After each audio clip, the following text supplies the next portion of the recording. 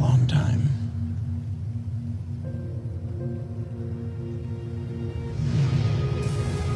I remember many things. I remember being at a shoreline, watching a little gray fish heave itself up on the beach, and an older brother saying, "Don't step on that fish, Castiel. Big plans for that fish." I remember the Tower of Babel, all 37 feet of it, which I suppose was impressive at the time. And when it fell, they howled, "Divine wrath."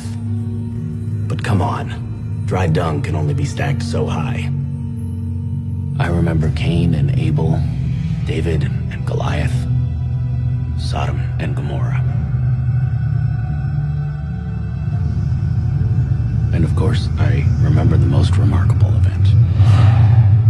Remarkable because it never came to pass.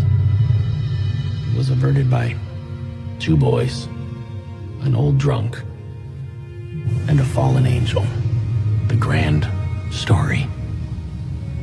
And we ripped up the ending, and the rules, and destiny, leaving nothing but freedom and choice.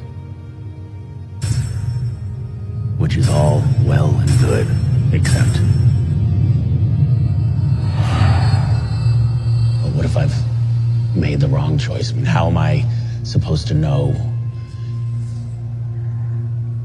I'm getting ahead of myself.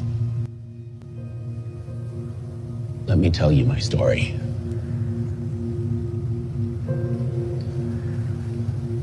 Let me tell you everything.